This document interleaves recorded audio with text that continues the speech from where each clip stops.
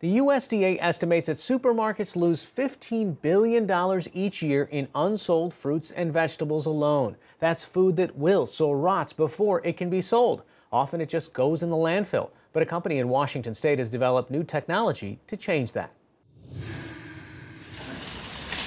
Walk into just about any supermarket and you'll see a beautiful bounty of fresh food. But behind the eye-catching displays is a far less appetizing truth. According to the U.S. Department of Agriculture, every year more than 21 million tons of food sold in retail stores never makes it to consumers. 1 in 7 truckloads of perishables delivered to grocery stores will be thrown out. Most of the losses happen in the produce aisle. We have over 350 fruits and vegetables. There's a lot of food that will go past sell date or be unsellable for one reason or another. To meet consumer demands, grocers tend to stock only the most attractive produce. Anything less than perfect gets pitched. Most grocery stores have no choice but to put their food scraps in with the trash. But at PCC Natural Market in Issaquah, Washington, food scraps don't go in the trash. And they don't get composted either. They're put in a machine called a harvester. Our food scraps go immediately into the harvester where they're processed. There is no odor. Inside, everything is blended into a liquid and stored in a sealed tank. The harvester is the brainchild of a team of former Microsoft executives. They wondered if they could use data to attack the problem of commercial food waste. Larry Lesueur is the CEO. As we looked at this food waste issue and we started asking the questions of why it was occurring, no one had the answers. There was no data, there was no metrics on it. So we looked at this and said, if we could capture the metrics, if we could understand the data behind it, we could alter behavior. Every pile of food that goes into a harvester is weighed and coded by what department it came from. That real-time data is sent to grocers so that they can see exactly where they're losing food.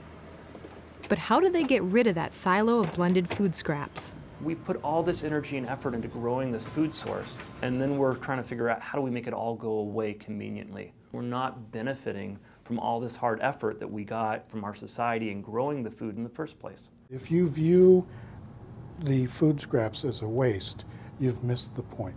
Food scraps are a resource. Victor Tyrone is Weiserg's chief science officer. The aroma. He wondered if that slurry of food waste could be turned into an organic fertilizer. The potential is massive. You're talking about the need for millions of gallons of organic fertilizer. We might expect a harvester to produce maybe 10,000 gallons of fertilizer over a period of time, but the need is for millions of gallons of fertilizer. They started analyzing the liquid in the lab and figured out that they could indeed turn what was once meant to be food for people into food for plants. But would this organic fertilizer be effective in large-scale crop production? Ted Andrews is one of the owners of Herb Co. It's an organic culinary herb farm that started in Duvall, Washington, and now has farms in 8 states. We put fresh herbs in little packages and sell them to grocery stores. Organic farming can be more challenging, but Andrews says it's worth it. As a steward of the land, I prefer to have organic inputs rather than conventional inputs that could run off into the Snoqualmie River, which is right over there. When a Weiserg representative told Andrews about a fertilizer made from food scraps, it sounded too good to be true.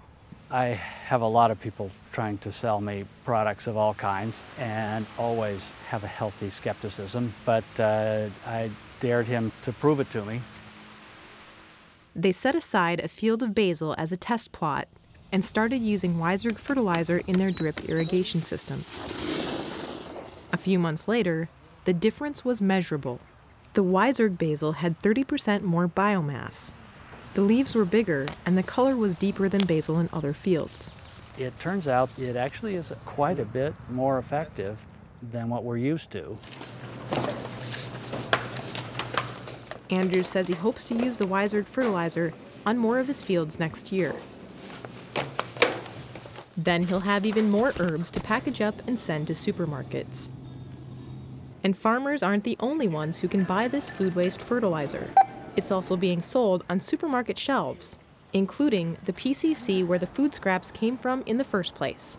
Not only are we making a difference with the food waste and preventing it from happening, we're doing it in a sustainable way, and we're doing it in an environmentally friendly way that makes economic sense for the business.